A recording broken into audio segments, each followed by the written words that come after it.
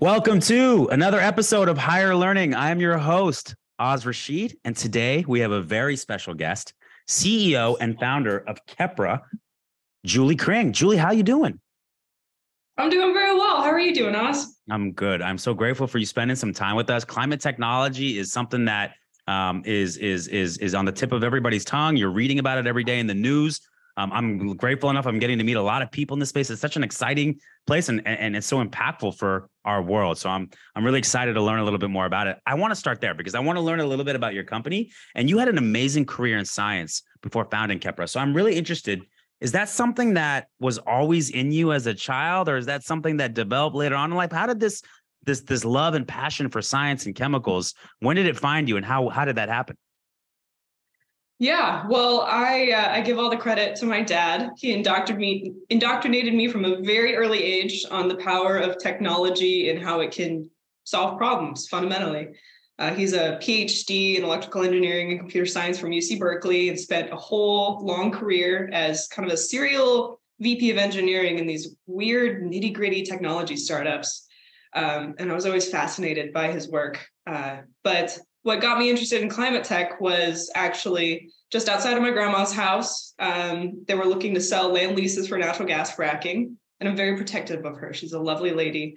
So I turned to my dad. I'm like, what are we going to do about this? And he said, well, there's something called biofuels, and this can help us prevent unnecessary fracking in some of the world's most beautiful and wild places. So those two things really collided for me, and I've been on this track ever since. Oh, I got to ask. So what ended up happening? Were you able to save grandma's house, or? Actually, the Sierra Club saved grandma's house. So hats off to those people. It's always interesting with climate tech. There's a really interesting intersection of public policy, technology, funding, all of that. And it's a huge ecosystem. For sure. I'm learning that there's so many different moving parts to it. I'm excited to find out more about Khepra. So let's talk about that, because just because you're passionate about science and just because you see a potential issue that you want to solve, that doesn't mean you always start a company. So I'm interested. Tell me a little bit about Khepra, a little bit about its mission, and then ultimately how you decided to make this move and what your ultimate vision is long-term for this. Yeah, well, as I mentioned, my dad introduced me to biofuels, and then I watched that whole rise and fall very, very closely. One of the problems I noticed with biofuels is if you are using fossil fuel to make energy from biomass, the energy balance, the sort of energy accounting of that is not actually all that good. So, and then you're also polluting by burning all this fossil fuel to make sort of fossil fuel substitutes. So I thought, why don't we come up with an electrified system? And serendipitously, I had a friend who's a physicist. She was studying physics at the time, whose father is the head of this office for a group called Kaijo Shibuya, and they sell ultrasonic equipment. And so she and I kind of exchanged ideas, and her dad actually gave me some free equipment. It was really lovely. And that started my whole journey into sonochemistry, which is a very weird, very niche field, but learning how to apply sonochemistry has been instrumental in getting to where we are today.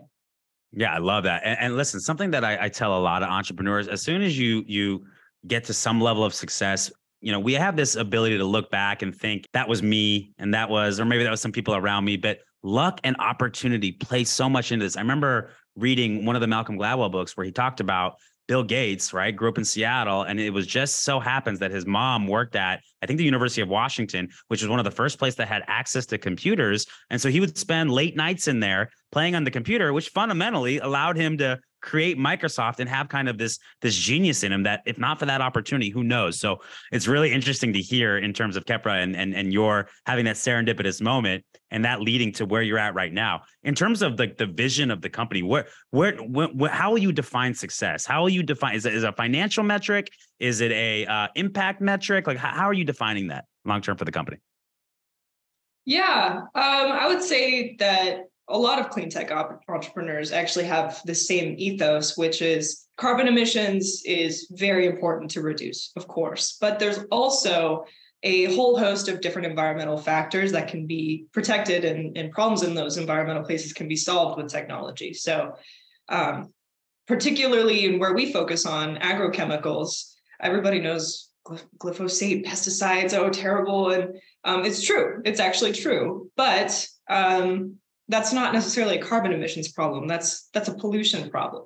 Yep. And if you're a hippie mountaineer like me, you start to see how important species and forests and all that kind of come together in maintaining the climate. And I think you can't just focus on one singular metric. You have to focus on land use, on carbon emissions. Financial metrics are important too, because nobody wants to fund something that's not profitable. But it all comes together into building a new industry that's cohesive with the natural spaces around us, as opposed to, inherently destructive. Yeah, I really love that. Can I ask you a question? Because I'm obviously a layman here. I care about the environment. I care about climate technology. I'm not in the weeds like you and your team are day to day. My sense is that there's been a lot of progress made at a global and national level over the last 2 to 3 years. Certainly not enough. There's a lot more to do. But am I wrong in thinking that there's been some real progress? Are you seeing positive and optimistic signs as we push forward as a world, as a community, as a nation? I'm very optimistic, and you can definitely see, particularly in large companies that are kind of known as the biggest polluters, that there's a bit of a schism. There's definitely the more conservative types that want to hold on to oil production, but there are also companies out there that are very, very actively and aggressively pursuing novel technologies, new materials, new fuels. And it's impressive to see. So, I don't necessarily see oil people as inherently bad or anything like that. I think that it's best to kind of show and demonstrate that these new technologies are actually just superior, and it's time for a new age of industry. I love that. That's a great way to influence. We're going to talk about hiring in a minute, but we shared in an earlier conversation kind of the stereotypical idea of a startup, right? We got 3 or 4 young techies working out of a garage. You've gone about building your team in a lot different way, and I found it to be so interesting. Tell me a little bit about the hires that you brought in and some of your beliefs on the team building that led to these decisions. Yeah. Well, a lot of people know about Silicon Valley ageism, and I would say that I don't believe in that at all. I don't believe in 4 whiz kids in a garage. I think that there's no substitute for experience, because people who have done something before are able to do it again and again and again, and they already know where the pitfalls are. So I've worked with a consultant who is the VP of engineering at this incredible company, Lanzatech. I gush about this company all the time. And we brought him on. It took me 5 minutes to make a decision, just because I knew that he had gone through exactly what I needed to go through in the next few years. With my CTO, he's a great electrical engineer, but I brought him on because he had already built and sold a company.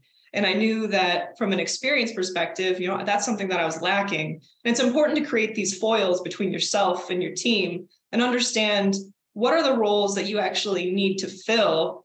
And sometimes that's a little bit outside of the job description. Sure. And listen, I think that, sometimes this stuff happens organically. Don't get me wrong. You're with your peers, you get into a garage, you create a software, what have you. But I also think, and we see this in hiring of all types, right? There can be an insecurity or an ego about it, right? And what I'm hearing from you is there's a real humility in understanding I haven't been where some of these other people have been, and they can help me get there. I can learn from that experience. And that doesn't become an insecurity for you. That becomes a power of yours, right? And so I think that humility is something that's really important in leadership that we don't always see, because whether we realize it or not, there's a lot of conscious and unconscious biases that come into our hiring, and we tend to look at things through our lens and how is this going to impact me? And so I want to give you major kudos in kind of fighting through some of that you might see with typical founders trying to start their own organization and leaning on and building a team that's going to help you get where you want to go. I think that's incredible. The other big stereotype with startups is this idea of proselytizing hustle culture, right? As this aim to pursue. I wake up at 5 a.m., I take a cold bath, I eat steel oats, I read 2 books, I meditate, and then I get in at 6 a.m. and beat my entire company in, right? This idea of if you're sleeping, you're falling behind. If you're taking time to spend with your family, then you're just not that obsessed. You mentioned to me that you lead a little bit differently. You talked about love and hiring the whole person, something that I talk a lot about here at MSH in terms of hiring the whole person, and that they don't have to sacrifice their entire personal life to join your company. I'm interested where that came from and how that manifests itself at your company currently. Well, it comes from two things. One of them is just observation of these very, very famous visionary leaders. Take Elon Musk as an example. His whole management ethos is to drive people into the ground. And you can see at his companies, Tesla and SpaceX, they have a higher turnover rate than anyone else in their industry. And that's fundamentally a flaw, because you're losing people who know the business very well, and training people costs money. So you want people who are both inspired to work hard, for sure, but also you need to develop that experience on your team. And so the other side of that is, I mentioned there's this book by Bell Hooks. It's all about love. And she talks about love as an action, and it has pillars that you have to live and bring with you to all of your relationships. And it's commitment, it's understanding, there's a variety of important things. But the way that people feel loved is when you do all of these things. It's not when you say these things. And I think that that's a huge flaw in leadership, as well as when we say, you're doing great, but you just need to work another 10 hours more. And also I'm going to poke at your insecurities to make you work harder. And I think that that's toxic, frankly. It's a toxic work environment. So in the book, there's a chapter where she says, why can't we bring love to the workplace? And that really resonated with me. And so far it's worked as well. I mentioned my CTO, he has 3 kids, and it's important, particularly since I had my dad who was working in startups, and I know exactly what it's like to be one of those kids. There's nothing you're going to regret more than having your kid feel resentful towards you, or resentful towards your job or your life passion.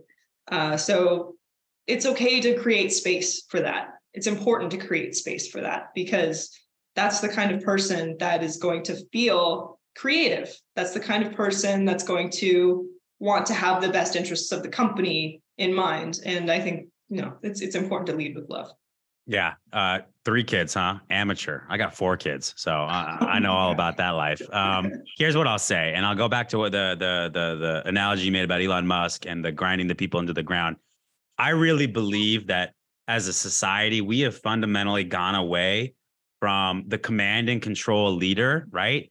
And I think there's generational thing there. I think there's a access to opportunity thing out there. I think there's a optionality bias that we have now out there, that leading only that way going forward is not going to be effective and sustainable long term. And I think what I've heard him say is that, hey, we are trying to change the world positively, whether it be Tesla, whether it be SpaceX. We're doing these things, and to do that requires sacrifice and demand and all these different things. And I agree with that. Being part of something bigger than yourself, being part of something that's mutually beneficial, does require sacrifice. But that doesn't mean that you can't look at the whole person, that you can't take into account the other sides of their life. Because what you said about children being resentful towards their parents and their work because they're not getting the time with their parents, just on a long enough timeline, that makes the parents resentful at what's taking them away from their kids, and makes you no longer as productive or as engaged. And you're going to lose a lot of great talent that way. So listen, I think that there's room in the workplace for asking for sacrifice for employees, having expectations for your employees, holding a high bar for your employees. But you can't be that 24/7. You also have to give the other way too, and say, take a day off, take a week off, take a sabbatical, go home and be with your kids. Tuesdays are date night, whatever it may be. You have to, that's effective leadership in my mind. There has to be some level of holding people so they can do their best work and holding them to account. But you don't have to do that in a way that it's my way or the highway, or you're just not as bought in if you don't work till 6 a.m. every morning, right? And sleep under your desk. So totally aligned with you on that. I'm a big believer in that. Leadership takes adaptiveness. And I do think that while there's room for holding people to where you want them to go and do their best work, there's also a lot of room for taking in that whole person in love and having empathy. And so I think that's a really important thing that you're doing. I'm going to keep up with you because I want to hear how it keeps going as your company grows and scales. I want to talk about that growing and scaling. Is that a segue? What a professional segue. We're now going to ask about hiring and what is important to you about hiring. Here's why we talk about this so much, okay? I don't believe that there's financial services companies or retail companies or technology companies. I believe all companies are people companies. People build the technology, people build the sales model, people build the marketing plan. And so inherently, you have to take care of the people so that they can do all those byproducts of their work. And so that's why I think hiring is so important. Developing, retaining your people is so important, if not the fundamentally most important thing in every business. I know as a CEO and leader, you see that impact day to day. I'm positive you probably made a bad hire that really impacted things in a negative way. And I'm sure you've made other hires, like it sounds like your CTO, that have really changed the game for the better. So that's why we talk about this as much as we do here at this company and here on this podcast. So let's get into it. Do you have an overall hiring philosophy? Is it only centered on love, or are there other aspects that we can get into and hear about in terms of when you're looking to hire somebody, what you're looking for? Yeah. I wish I had written it down and created a strategy, but I would say that the most important thing you have to look for is honesty. And that means when you're sitting there across the table from somebody and saying, you know what, we are going to go here and we're going to need this. Encouraging them to say whether or not they actually are capable of that as well. Because that's an important thing about hiring is you need to hire the best person for the job. And that's how you reduce the amount of friction between yourself as a manager and the person that you've hired is, yes, of course, it's very important to develop people. It's important to acknowledge that there's going to be flaws. There's going to be places where somebody needs to learn more. But, as you said, I've made bad hires with people who just weren't ready for that role. And it's better to just kind of acknowledge that and to be able to say, you know what, I'd love, you're a great person. I'd love for you to be a part of this company. This role is not quite right because we need this from you. And I think that's such an apt comment on your part. Like, I think like everybody loves the word integrity. It's one of our values. It's a lot of companies' values.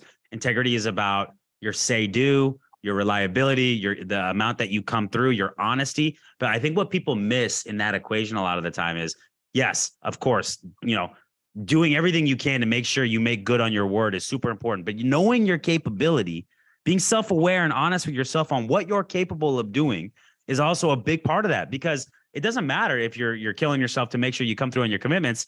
If you give commitments that you don't know that you're capable of or not, then you're going to be failure more often than not in those types of situations. And that's a big component of integrity that I don't think everybody talks about. I think you're really right. And sometimes it's not, done like in a conscious way. Sometimes it's not done in an intentional way. It's just that some people aren't self-aware of what they can and can't get done. And if that's the case, then you can't rely on them to meet deliverables, to meet timelines, to come through on commitments. I think that's a really apt thing that you're saying. If I ask you about a memorable interview, right? Bad or good, you don't got to name names, but are there any interviews that stand out to you that one way or another really kind of ring in your head when I ask you about that? Yeah. We hired a batch of interns once, and our final question was, okay, with items that you have in the room, make something and explain what it does. Just invent something right here. And this poor kid was on vacation with his family in Hawaii, and he was in a room with like a printer and a bird cage and a piece of paper. And whoa! He pulled it out. He pulled it out of his butt. It was amazing. And what did he invent? Do you remember what he invented? Was it a bird cage printer? I've always needed one of those. He gave a whole pitch on basically like, this is a new item for a pet store and it's to be able to take care of your pets. And that's what it was. So it was a very simple object, but I really admired the tenacity where he was like, oh my gosh, okay, I'm on the spot. And then he just grabbed what he had and did something with it. And it's very admirable. I love that creativity. I got to ask you, like I imagine that you typically probably want to hire people that are passionate about changing the world and climate technology in particular. Do you look for that even at the intern level? Is that something that has to already be bubbling in them? Or is that something like maybe you can learn when you come here? I would say at the intern level, more often than not, people don't really know what they want to do with their career. True. We do ask when we're hiring interns, and it does tend to be that on the spot answer, like, oh, the planet. But a lot of younger people, particularly in Gen Z, already inherently care about changing climate for the better. So, that's kind of a given for me. What I really look for in an intern in that regard is like the willingness to see how their specific projects and their specific past experiences could potentially be leading them into a career in climate. And even if it's an off the cuff answer, I think it's really important. Yeah. Yeah. They don't always know what they want to do at that age. I'm still trying to figure out what I want to do professionally. So I can't get that upset with them. Do you have a favorite question that you love to ask in an interview? I do actually. I always ask, what do you do to get outdoors? Because I'm very outdoorsy. It's important for me culturally, I would say. And yeah, I've gotten some weird answers. Like one was, I like to chop wood. I go outside and I chop wood for hours. I'm like, that's Wow, that sounds like a good stress reliever. yeah, right. Just go out there and chop some wood. But to the point of like leading with love and seeing the whole person, for me, it's important to see how a person maintains their health. And in my philosophy, being outdoors, getting vitamin D, that's a really big part of that as well. So that's part of the culture I'd like to build at Khepra. Yeah. So I got to ask, is there anything that you do? Do you have like mandatory walk time, or is there like an open atrium, or like, is there anything you do to get people to get outside so they're not in the office all the time? Um, you know what? No, I'm not very dictatorial in that way, I would say. I just more like a willingness to let a person go out and take the time they need. So I love it. Even myself, sometimes it's like, yeah, I just need to take a 3-day weekend. I'm going to go up this mountain. It's just part of how I deal with stress, actually. And so, I think if somebody has the drive to maintain their health and be active, then they're going to want to do that inherently. And it's just creating space. I love that. I mean, one of the things we have a similar mindset. We want wellness, both mentally and physically, for our team. We try to provide a lot of benefits on both sides of that, whether it be Headspace app, whether it be memberships to gym, whether it be, I think we've done like yoga and corporate runs and things like that. And so we try to build that into the culture and then hire people that's important to. And so that really stands out to them. I actually have one of our people leaders every week. She does her check-in with her team and they go, like, they're gone for like an hour. I'm like, where are they at? They're out walking around Fort Lauderdale in the beautiful sun, assuming that it's not raining, and taking in and getting a little bit of that vitamin D. So I love it. I think that's a really smart thing, and maybe mandatory walk time, something to think about. When you miss on somebody, because you said earlier you did, and we all do, is there something that maybe you can look back as a theme of when you miss on somebody, what happened? Yeah. Well, you mentioned self-awareness, and I would say that was probably the fundamental issue. Because I think if somebody's self-aware, then they can acknowledge where their competencies lie and where their incompetencies lie. And you can work with them. You can kind of have a give and take on where they actually fall. So I don't think you need to axe everybody that is, not quite living up to expectations. But I would say that when you start to sense levels of passive aggressive behavior, that's a big, big red flag. And I personally made the mistake of letting that go on for way too long, because it just creates log jams. It really creates breakdowns of communication, and you find out that they were doing something that you didn't want them to do, or they had messed something up and then they covered it up. And it really has less to do with like the capabilities of the person and more the ability to reorganize the team in order to accommodate different skill levels. Passive aggressiveness, I think, is one of the least desirable qualities we want in a friend, in a mate, in somebody we work with. And really what it is it's a sign of contempt is really what it comes down to. It's contempt boiling up to the top in a very different and unique way. So I am with you. That needs to be rooted out as quickly as possible. Last hiring question. In terms of giving somebody a realistic job preview of what it's like to work at Khepra, is there anything you do in the interview process? Is there anything you have your team communicate? What do you try to do to create an experience that gives them an idea of what to expect at working at your company? Yeah, so I would say that this is unique to startups because we can be a little bit more bendy about these things. But oftentimes I will basically make a decision very quickly, but we'll go on a contract period and almost like an advisory role. Like I said, I take on people who are a little bit later in the career, very, very accomplished.